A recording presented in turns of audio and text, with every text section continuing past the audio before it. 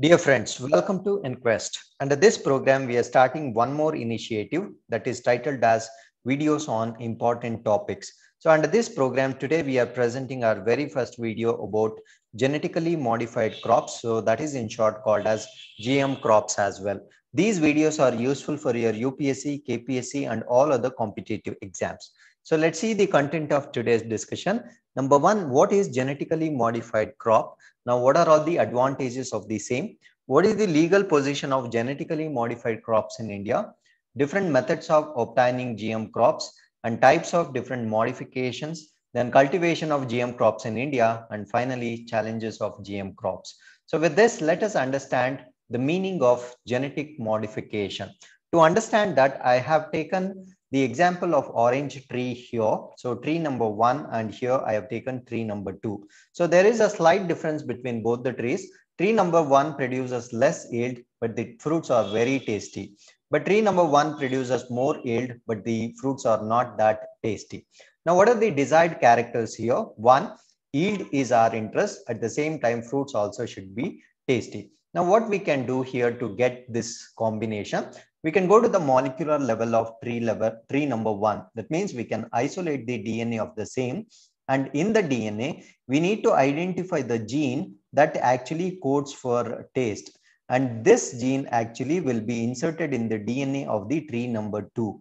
Now, this is called as genetic modification. We are inserting gene from one particular tree to other tree. For an example, now the trees that are going to be obtained here will produce fruits that will be of great yield. At the same time, fruits will be tasty. So this kind of a modification in simple words is called as genetic modification. So as I told you before, we're going to do experiments at the molecular level. Now, what is our interest? Our interest is gene of a particular character. Now, what do you mean by a gene? So let us start from the macro level. So I have taken an example of a plant here. Plants will have leaves. Leaves will have millions of cells. Each cell will have its own nucleus.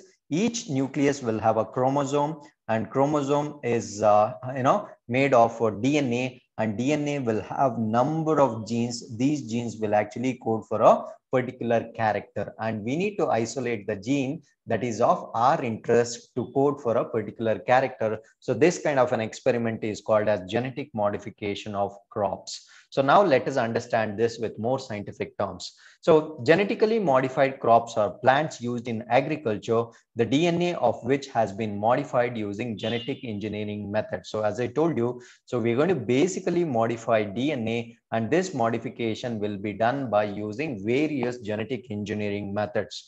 And in most cases, the aim is to introduce a new trait to the plant which does not occur naturally in the species. So trait is nothing but a character. In simple words, trait is nothing but a special character. So we are trying to insert a special character which is not there naturally in that particular DNA. So this kind of a modification is called as genetic modification. And now, what is the purpose of doing this genetic modification in case of plants? Actually, to increase resistance of plants towards certain pests. So as we all know, the plants are very susceptible to pests. So we can give them the resistance towards, such pests, even the diseases, and we can make them resistant towards environmental conditions. And we can also reduce the spoilage, and we can increase the resistance towards chemical treatment, for example, treatment with respect to herbicides, or improving the nutrition profile of the crops as well. So these are the various purposes for which we actually do genetic modification. And they are not just used in crops production. Genetic modification or genetically modified procedure is also used in non-food crops as well. For example, production of pharmaceutical agents, even in biofuels, and other industrially useful goods, as well as bioremediation. So these are all the other areas where actually we use genetically modified varieties. And genetically modified crops have numerous benefits for human health and environment. So let's see with respect to the statistics. Genetically modified technology adoption had reduced chemical pesticide use by 37%. So use of pesticides is definitely harmful to consumption. So that use of pesticides has been reduced to an extent of 37%, and it increases the crop yields by 22% and increased farmer profit by 68%. So it reduces pesticides use and it is going to increase the yield. At the same time, it is going to increase the profit of the farmers. Not that, just that. So this reduction in pesticide use has been ecologically beneficial, but benefits may be reduced by overuse. So if we overuse the same, so these benefits are going to be, vanished. And pesticide poisoning were reduced by up to 9 million cases per year in India alone. So we had a lot of cases with respect to use of pesticides, and that number of pesticide related issues have come down to up to 9 million cases per year just in India alone. And widespread introduction of BT cotton led to 25% decline in farmer suicides in India. So this is a great change because, one of the major reasons why the deaths happen in India is in terms of farmer suicides. So due to introduction of BT cotton, the farmer suicides have been reduced by 25%. And BT maize led to reduction of cancer rates caused by mycotoxins. And not just this, and it has various other advantages like enhanced taste and quality in crops and reduced maturation time. So we need not wait for a long time to get the crops in our hand. So it can be, available in a shorter span, and new products and growing techniques can be involved by using genetically modified crops. Now, we need to take a statement of Norman Borlaug at this, point in time. So Norman Borlaug, so as we all know, is the father of Green Revolution. So he actually supports genetically modified crops because he says that it is better to die eating genetically modified food instead of dying of hunger. So as we have seen, the global hunger index of many countries is very, very poor. So this actually helps to increase the yield. So it is better to die of eating genetically modified food instead of dying hunger. So this is what is the statement given by Norman Borlaug. So there is a scientific consensus that the currently available food derived from the GM crops poses no great danger to human health than the conventional food.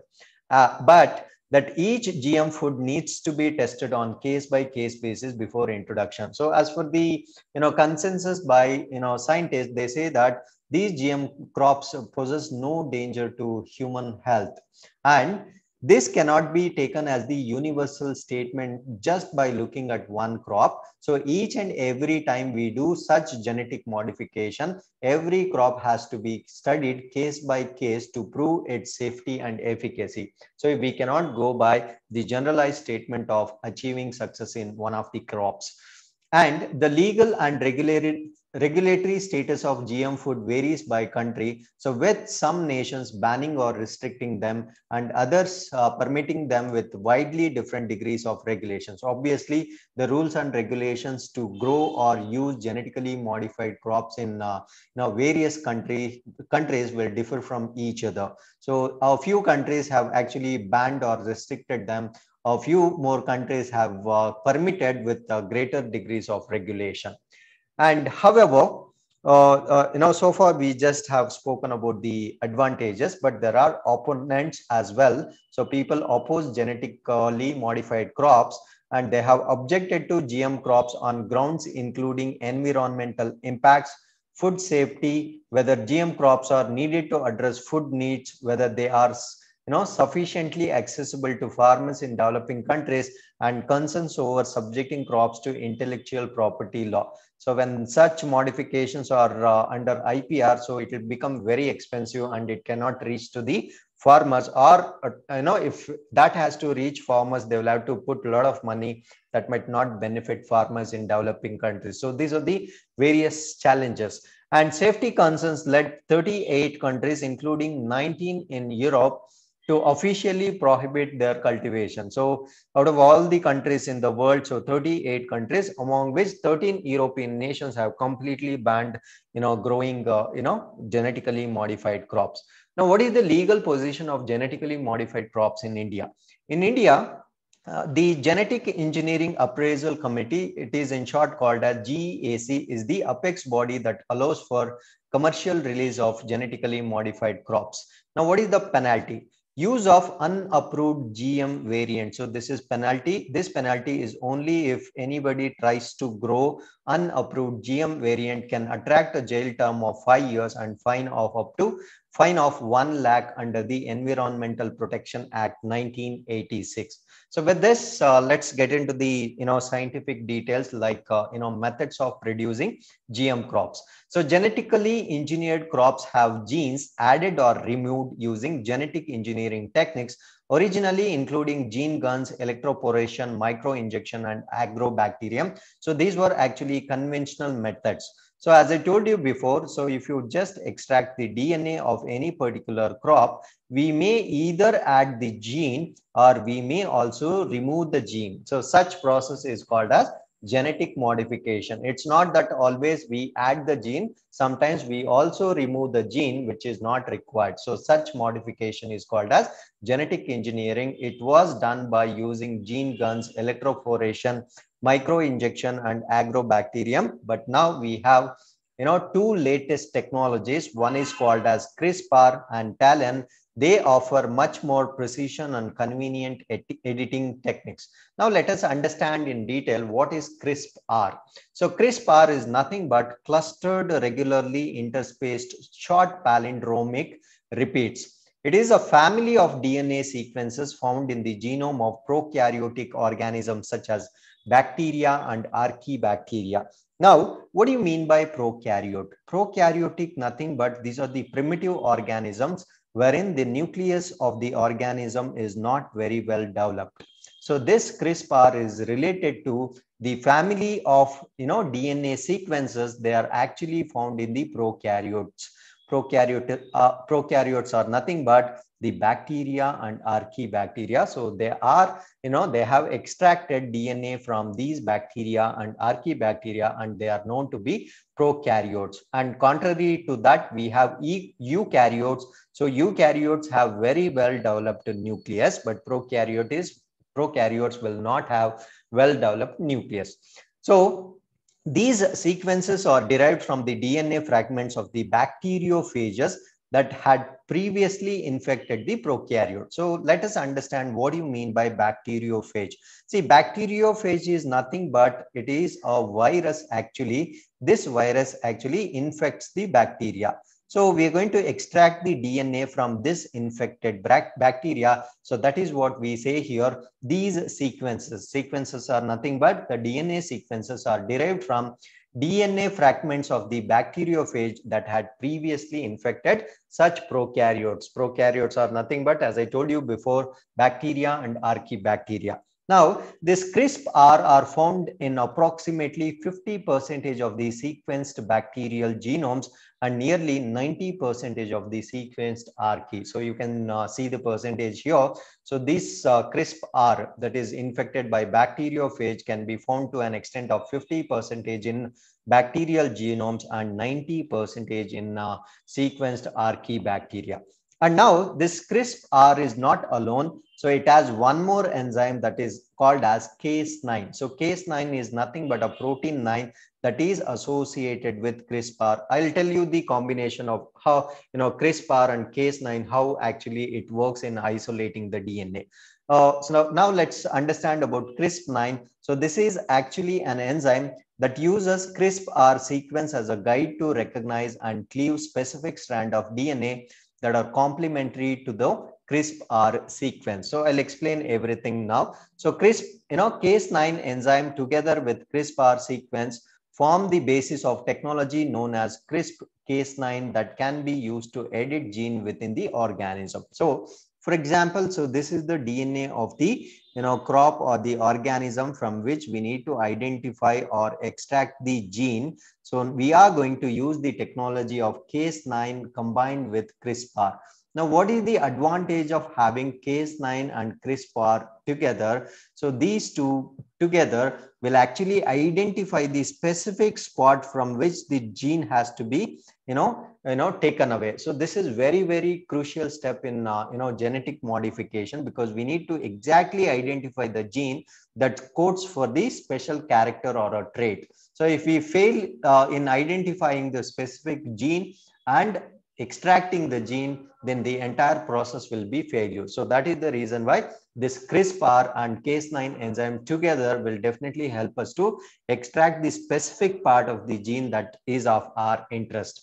And this editing process has wide variety of applications, including basic biological research, development of biotechnological products, and treatment of diseases as well. The development of CRISPR-Cas9 genome editing technique was recognized by the Nobel Prize in Chemistry in 2020, which was awarded to Emmanuel Charpentier and Jennifer Doudna. So these two scientists have actually developed CRISPR-Cas9 genome editing technique. So for that reason, they have been awarded Nobel in the year 2020 in the area of chemistry. Now let us understand the other technique that is called as TALEN. Now what is TALEN? TALEN is nothing but transcription activator like effector nuclease or restriction enzymes that can be engineered to cut specific sequence of DNA. I told you always the challenging part is to cut the specific part of the DNA. Now, what do you mean by nucleases? So nucleases are restriction enzymes. Now, restriction enzymes are nothing but they actually identify the specific part of the gene in the DNA and they exactly cut there. So that part of the, that component is actually called as restriction enzyme, or they can be also termed as nucleases. So TALEN is one of such things. So the full form of that is transcription activator like effector nucleases. And they are made by fusing a TAL. TAL is nothing but transcription activator like effector. They are merged with DNA binding domain to the DNA cleavage domain. So a nuclease which cuts a DNA strand. So I'll explain with this particular picture here. You can closely observe. So this is the double-stranded DNA molecule, and this colored, things that we have mentioned here on either side of the DNA is called as TAL. So TAL is nothing but transcription activator like effector. So this transcription activator like effector is combined with DNA cleavage domain. So you can see DNA cleavage domain here. So this TAL is going to bind the sequence of DNA on either side. So when it is bind on either side, so it is going to, identify the exact location of cutting the gene. And now the role of DNA cleavage comes into picture, and it is going to cut the DNA at exact part. So this isolated part of DNA is called as gene. So this gene can be further inserted in the DNA of the crop that we are actually looking for. So this process is called as the cutting of DNA by using TALEN technique. So transcription activator like effector can be engineered to bind to a, practically any desired DNA sequence. So as I told you, it binds to, any DNA sequence appropriately. So when combined with a nuclease, DNA can cut at a specific location. So this cannot work alone. So this has to be combined with a nuclease. So this nuclease is going to cut the gene or DNA at a specific position. So the restriction enzymes, as I told you, restriction enzymes are those which actually used to cut the DNA can be introduced into the cell. So such talents can be introduced into a cell for use in gene editing, for genome editing in situ. In situ is nothing but at that spot. We can cut the DNA at that spot, a technique known as genome editing with engineered nucleases. So alongside zinc finger nucleases. So this is one other method. We studied CRISPR-Cas9, and we also studied TALEN. So is a prominent tool in the field of genome editing. So these are right now. So number one, zinc finger nucleases, CRISPR-Cas9 and TALEN are prominent tool in the field of genome editing. So I'll just give you a brief summary of zinc fingered nucleases. So nucleases, as I told you, they are restriction enzymes. They actually cut the DNA. zinc finger nucleases are actually proteins. So as we all know, proteins are made of amino acids. So these amino acids are actually bound together with the help of zinc. And this actually interacts with the DNA. So same interaction can be used to cut the DNA at a specific location. So these are the different methods by which we can actually isolate the desired part of the gene in the DNA. So one is zinc finger nucleases, other one is CRISPR Cas9, and other one is TALEN. So now let us understand the types of modification. So what are the different types of modifications that we can do in the DNA? So there are three kinds of modifications. Number one is called as transgenic plants. Number two is called as cisgenic plants, and number three is called as subgenic plants. Now let us understand the first one, the transgenic plants. Now what do you mean by transgenic plants? So transgenic plants have genes inserted into them that are derived from another species. The inserted genes can come from the species within the same kingdom or between kingdoms. For example, like plant to plant or plant to bacteria. So I'll explain you in very simple words. So in case of transgenic plants, we can isolate the DNA from one particular plant within the same species and can be modified. Like we can, take from a particular plant and that can be inserted in another plant. So this is one way. So within the same kingdom. Or we can also do cross kingdom. In the sense, we can take the DNA from any bacteria and it can be inserted in plant and vice versa. So from plant to bacteria. So this kind of cross modification is also possible, or straight modification is also possible. So it can be workable between the kingdoms or within the kingdoms. And the plant that we are going to obtain after such modification is called as transgenic plants. So this is one of the methods by which we can do the modification. So let us see a few examples here. So transgenic carrots is one of the examples to transgenic. So these transgenic carrots have been used to produce the drug glucoserase alpha, which is used to treat Gaucher's disease. So this is one of the products of which is example of transgenic plant. So example is carrots. So these transgenic carrots are used to produce a drug, and this drug is used to treat Gaucher's disease. Gaucher's disease is nothing but kind of weakness of bones, and the organs will be enlarged in this particular disease. And second example is in the laboratory, transgenic plants have been modified to increase photosynthesis. Currently about 2% at most plants versus the theoretical potential of 9 to 10%. So these transgenic experimentation also helped in increasing photosynthesis. Now, what is the importance of photosynthesis? This increased the food production within the plants. Now, how this modification is done?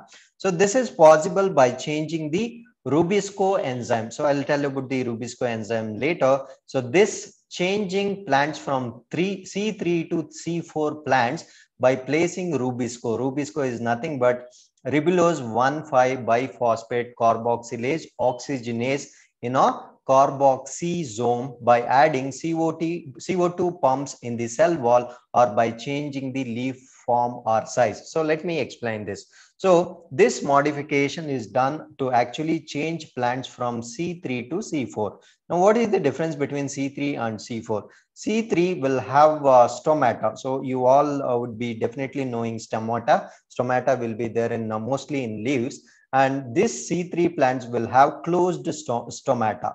So this can be converted into C4 plants, and C4 plants will have open stomata. So when the stomata is open, it actually helps absorbing carbon dioxide. When the carbon dioxide is absorbed, we know that for photosynthesis, we need carbon dioxide. So this is how we can actually improve the photosynthetic capacity of plants by converting C3 into C4. So C4 is nothing but a transgenic plant.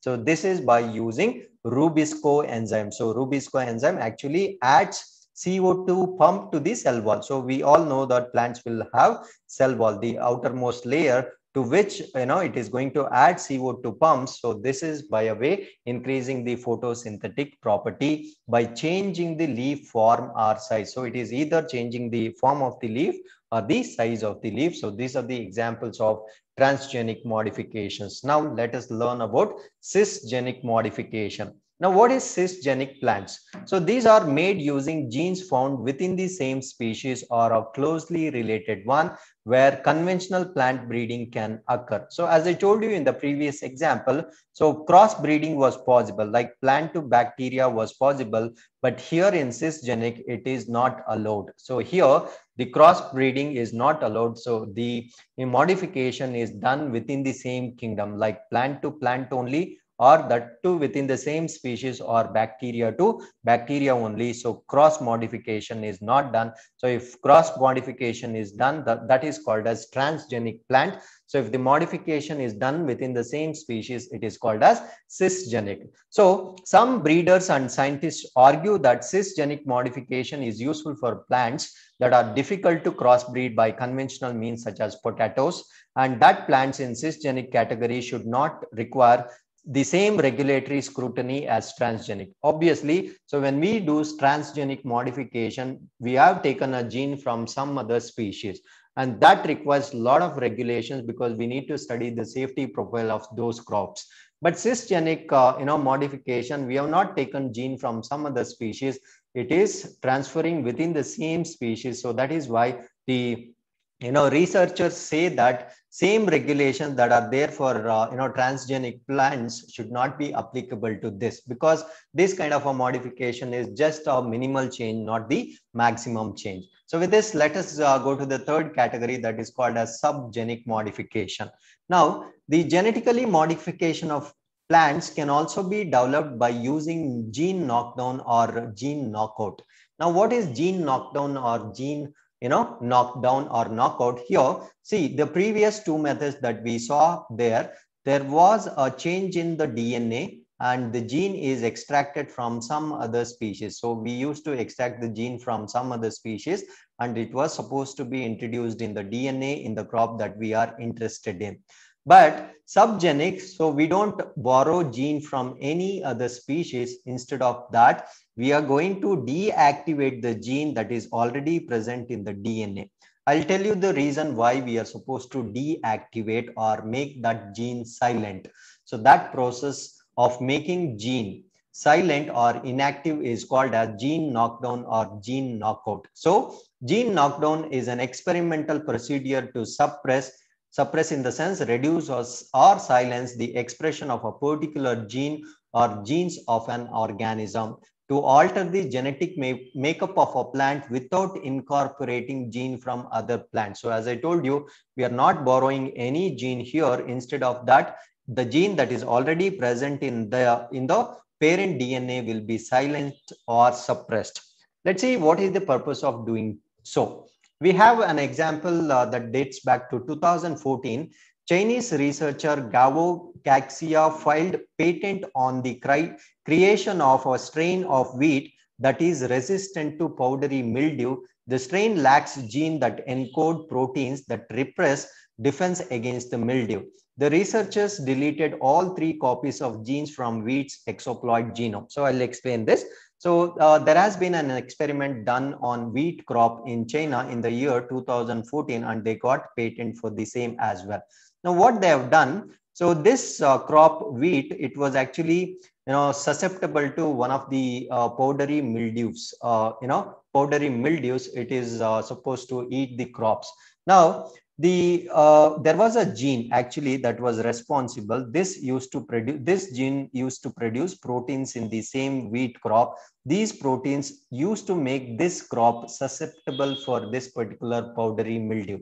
Now what they did, they actually suppressed this gene. So this gene suppression led to non-production of proteins that was responsible for making this wheat susceptible to powdery mildew.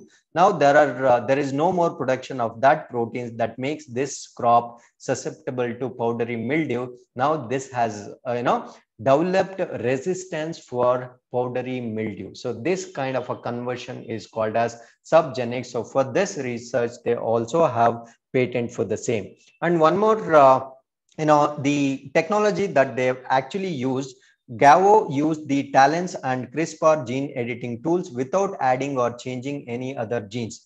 The CRISPR technique has also been used by Penn State researcher Young to modify white button mushrooms that is scientifically called as Agaricus bisporus to be non-browning. So similar kind of gene modification was done by some other team of researchers to convert, to retain white button mushrooms to avoid these mushrooms to getting converted into brownish. So these are the techniques that they are actually used without adding any additional gene. They've actually silenced the gene that is already within the same DNA. So those kind of crops are called as subgenic crops. So with this, let us understand cultivation of GM crops in India. So BT cotton is the only genetically modified crop that has been approved for commercial cultivation in 2002 by the government of India. So BT cotton was approved to grow in India in the year 2002 by the government of India. So long-term studies were conducted by ICAR. So before giving approval, so long-term studies were conducted by Indian Council of Agricultural Research on the impact of BT cotton, which did not show any adverse effects on soil, microflora, and animal health. So after confirming that they do not produce any problem to the soil, microflora, and animal health, growing of BT cotton was approved in the year 2002.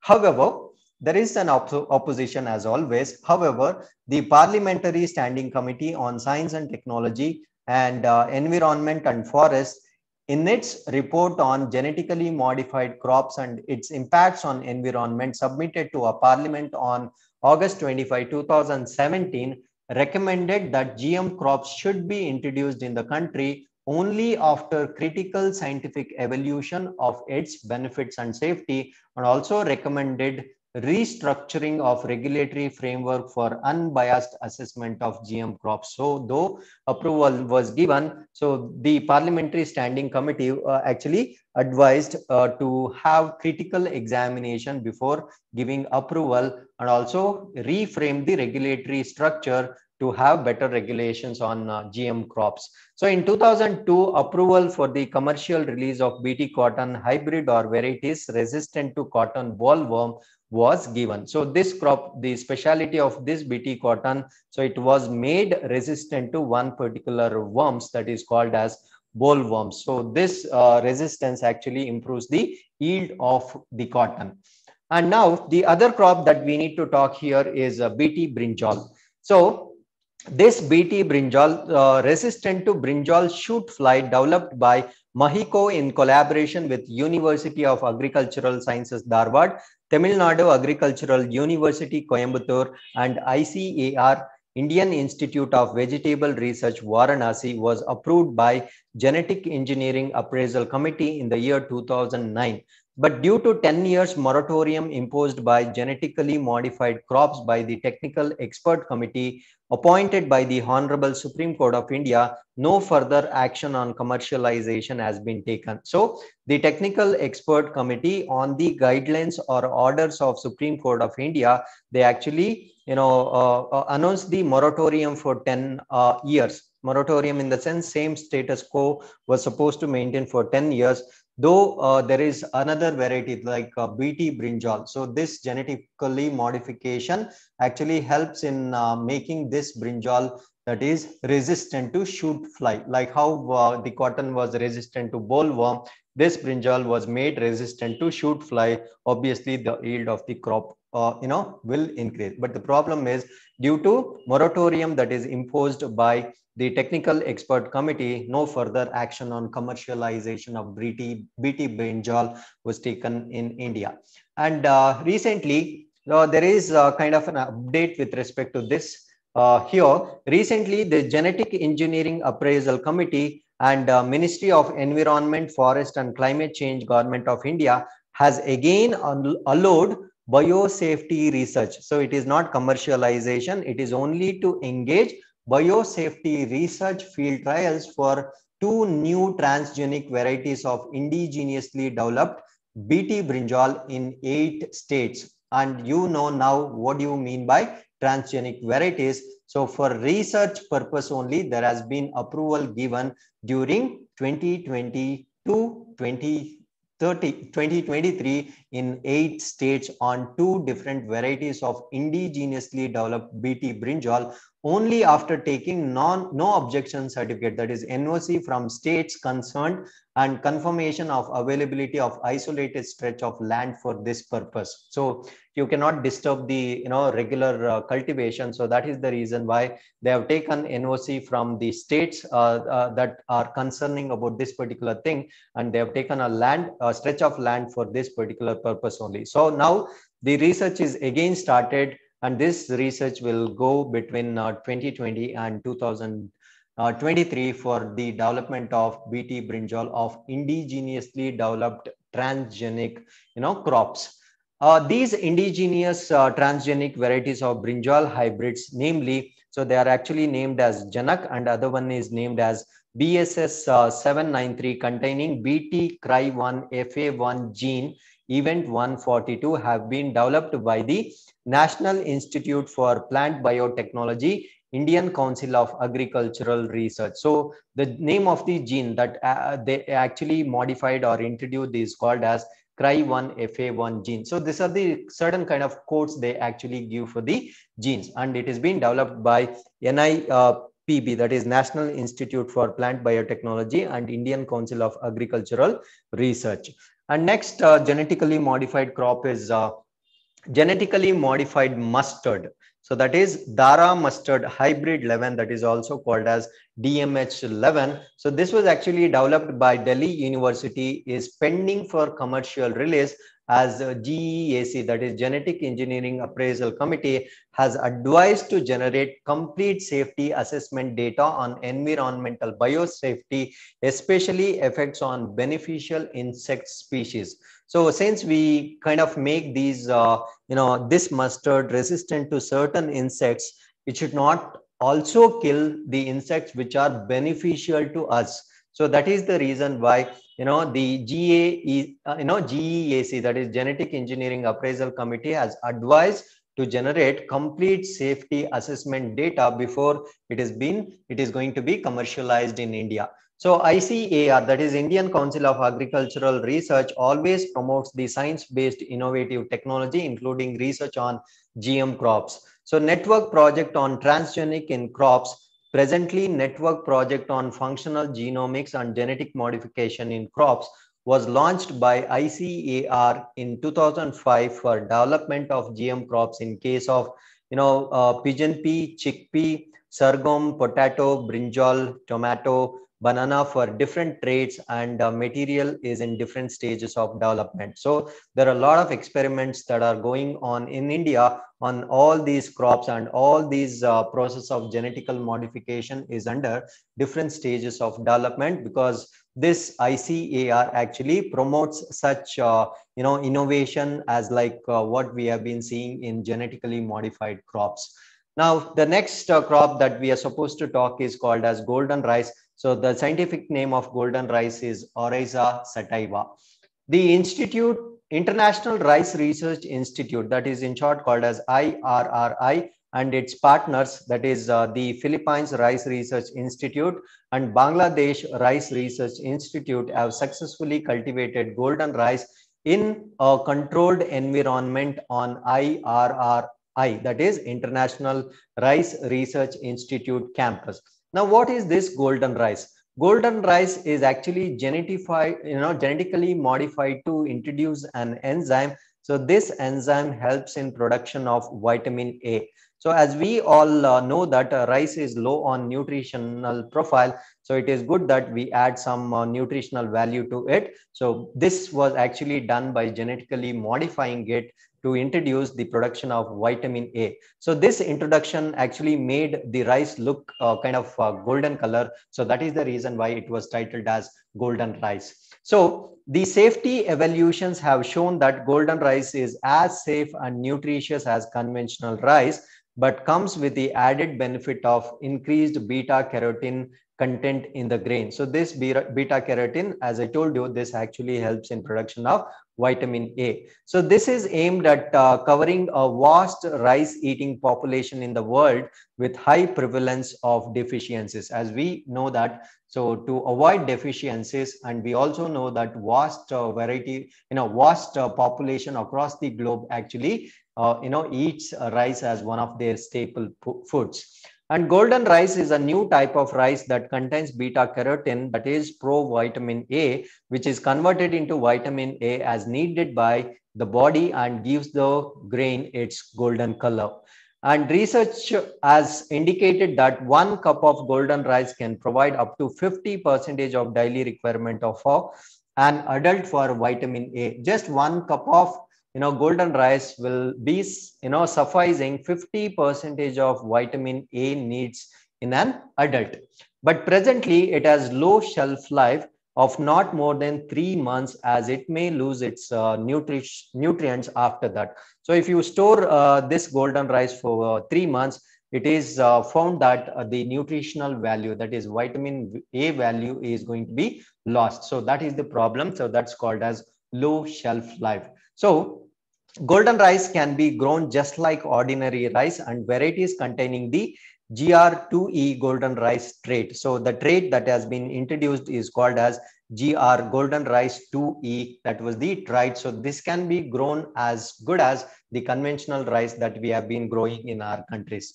And they have the same yield and agronomic performance as their conventional counterpart. So this is about the golden rice in complete details. So now BT cotton was given or approved in India to be grown commercially. So let us collect more details about BT cotton. So BT cotton is genetically modified organism or genetically modified pest resistant plant cotton variety, which produces an insecticide to combat bollworm. So this variety of BT cotton is resistant to bollworm. So strains of bacterium Bacillus thuringiensis produce over 200 different Bt toxins, each harmful to different insects. So this is what is the DNA that we actually used is, so the bacterium, that is Bacillus thuringiensis. So this actually produces 200 different Bt toxins, and these toxins are harmful to different insects. Most notably, Bt toxins are insecticidal to larvae of moths and butterflies, beetles, cotton bollworms, and flies, but are harmless to other forms of life. So they are harmful to only dangerous the insects, but they are not harmful to other forms of life. So that is the reason why it has been approved. The gene coding for Bt toxin has been inserted into cotton as transgene and causing it to produce this natural insecticide in its tissues. So as we know, it is actually transgenic plant. That means we have isolated the gene from some other species and inserted in the cotton plant. And in many regions, the main pests in commercial cotton are Lepidopteran larvae, which are killed by the Bt protein in the genetically modified cotton they eat. So if they eat this genetically modified cotton, they actually die. So that larva is called as Lepidopteran larva. So this actually spoils the or reduces the yield of the cotton. So this eliminates the need to use large amount of broad spectrum insecticides to kill Lepidopteran pests. So obviously, when the plant itself is resistant to pests, we need not have to use pesticides to kill such pests. So this spares natural insect predators in the farm ecology and further contributes to no insecticide pest management. So obviously, this is one of the major issues and major investment actually to grow crops. We have to be using a lot of pesticides. So if the plant itself is resistant, then obviously it cuts down a lot of investment on it. So Bt cotton is ineffective against many cotton pests such as plant bugs, stink bugs, and aphids. Depending on circumstances, it may be desirable to use insecticides in prevention. So though it is resistant to wide variety of insects, it is also non-resistant to certain insects like plant bugs, stink bugs, and aphids. So in such cases, they may have to use a little quantity of insecticides to kill these kind of insects which are not resistant to Bt cotton. Now let's see the history of BT cotton, in complete details. So BT cotton was first approved for field trials in the United States in the year 1993 and first approved for commercial use in the United States in the year 1995. So BT cotton was approved by China government in the year 1997.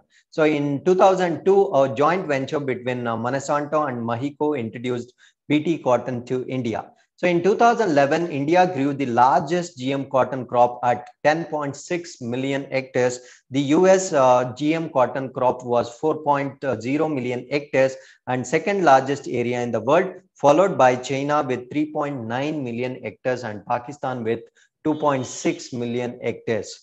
And what are the advantages of this particular BT cotton?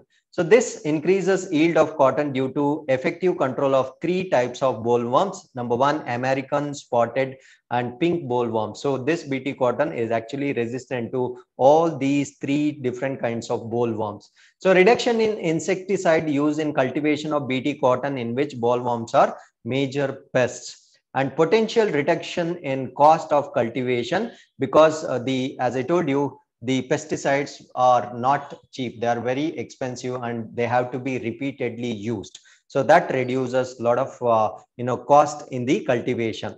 No health hazards due to rare use of insecticides. So since we are not using insecticides, obviously insecticide related health hazards can be eliminated. So particularly those who actually engage in spraying of these pesticides. So let's know more details about BT cotton in India. So BT cotton is supplied in Maharashtra by the agri-biotic company Mexico, which distributes it. The use of BT cotton in India has grown exponentially since its introduction in 2002.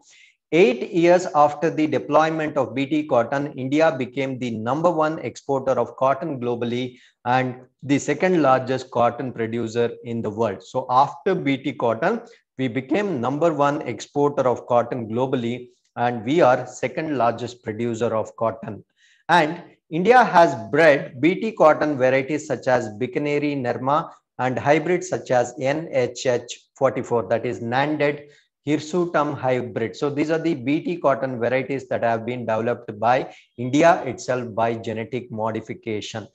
India's success has been subject to scrutiny. Though we have been successful, it is subject to scrutiny. Monsanto's seeds are expensive and lose vigor after one generation. Though it has a lot of advantages, it loses vigor. I mean to say, I am talking about Monsanto seeds are very expensive. They lose vigor after one generation, prompting the Indian Council of Agricultural Research to develop a cheaper BT cotton varieties with seeds that could be reused. So it should not, expire within one, generation. Then we'll have to do a lot of experimentation once again. So it is, the prompting our own research institute, that is Indian Council of Agricultural Research, to develop cheaper, because Monsanto seeds are very expensive and they are not, long lasting. So that is why it is high time that we develop cheaper BT cotton varieties with seeds that can be reused.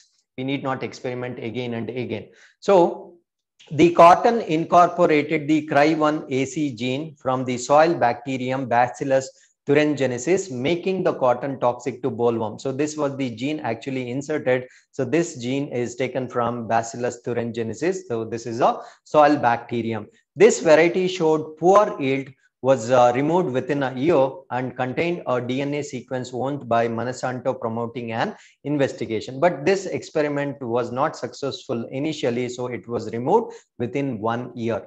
So in parts of India, cases of acquired resistance against BT cotton have occurred. So though we saw it was resistant towards a lot of bollworms, but recently there have been reports that these bollworms have developed resistance against BT cotton. So Monsanto has admitted that pink bollworm is resistant to first generation transgenic BT cotton that expresses the single BT gene. So it has only one gene, that is Cry1AC. So out of all bollworms, the pink bollworm has developed resistant to the first generation of transgenic BT cotton, as per the reports of Monsanto. And Punjab Agricultural University has successfully developed the country's first BT cotton varieties, ICAR has identified three varieties, namely PAU BT1, F1861 and RS 2013 for cultivation in Punjab, Haryana, Rajasthan. It is cheaper alternative to BT cotton hybrid seed. So indigenously, we have also developed three different varieties. So that contribution is by Punjab Agricultural University, and these are found to be cheaper compared to other breeds. Now, what are the major concerns? So though it looks very green and advantageous, there are concerns as well. So let us summarize different challenges that we have with respect to these genetically modified crops. First and foremost is the environmental impact. So let us say we have kind of genetically modified crops. At the same time, we have same varieties, like for example, let's say cotton, which is genetically modified, and let us say cotton, which is not genetically modified. Obviously there will be cross pollination between these two, and the effect of this cross pollination is not yet studied. So that might definitely impact and cause environmental related issues. So that is the major concern. So cross pollination in GM crops paves the way for herbicide resistant super weeds. So when such cross pollination happens, it might produce weeds that are super resistant, that can further threaten the substances of other crops, pests because of its uncontrolled growth. And next is pest resistant BT crops can lead to extinction of few species that in turn can affect the food chain also. So as we know that these genetically modified crops are resistant to certain pests, and sometimes it might also kill the useful pests. So that is going to actually affect the food chain. So this is a part of our ecosystem. This is going to be disturbed. And number three is implications for consumers and farmers. So National Institute of Agricultural Economics and Policy Research anticipation of scenario that companies might charge premium prices for seeds, in which case farmers may not benefit at all. So as we know, these are special varieties of seeds which actually generate greater advantages to farmers, but the producers of seeds will charge them exorbitantly. So when that is so farmers may not get the complete benefit of the same. Next, patent laws give developers of the GM crops a dangerous degree of control and dominance over the food supply that results in over domination of world food production by a few companies. So this patent and IPR is one of the problems. So when such things are given to the developer of these genetically modified crops, they try to actually achieve monopoly. So this actually affects world food production because few companies will actually try to monopolize everything. Next, there are biosafety issues as well. So for example, crops like brinjal and mustard, among others, have their origin in India. So we have already better natural indigenous origins of these particular brinjal or mustard in India. And introducing genetically modified versions of these crops could be major threat to the vast number of domestic and wild varieties of these crops. So since we already have such crops which are indigenous to us, the introduction of brinjal and mustard, which are genetically modified, it might affect our domestic cultivation. And biodiversity is critical for nutrition and sustainability. And the government's task force on biotechnology 2004 had recommended that no GM crop be allowed in biodiversity rich areas. So no crops should be grown in biodiversity rich areas. That is being said by the government's task force on biotechnology in 2014. And next, we may have nutritional issues, as we saw in case of golden rice. The nutritional value may vanish after some time of storing. Next, we have one more example with Briti brinjal. It poses risks to human health as their resistance to antibiotics can turn medicines ineffective and may result in the formation of new toxins and allergens. So since Briti brinjals are resistant to antibiotics, and consumption of the same might make human beings also resistant to antibiotics, and these antibiotics are used to cure so many diseases. So if we become resistant to antibiotics, it becomes very difficult to cure many diseases. At the same time, it might produce new toxins and allergens as well. And toxins produced by GM crops can not only affect non-target organisms, but also pose the danger of unintentionally introducing allergens and other anti-nutrition factors in food. So we might target one particular harmful insect or any agent, but it will target non-targeted organisms as well. So that is going to affect once again with respect to the safety of genetically modified crops universally. And inefficient regulatory systems, since these are very new to the world, so we have to evolve a lot of regulatory systems, and no scientific consensus or lack of scientific consensus on safety and efficacy of genetically modified crops. And pests have developed resistance to bt cotton. As I told you before, the pink bollworm has developed resistance, and that forced farmers to spray lethal pesticides.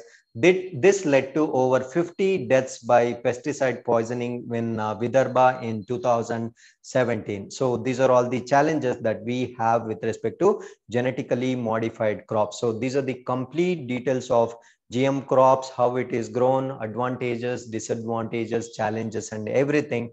So with this, we are concluding this session. If you have any questions, you can definitely put in comments box. Thanks for watching. Namaskara.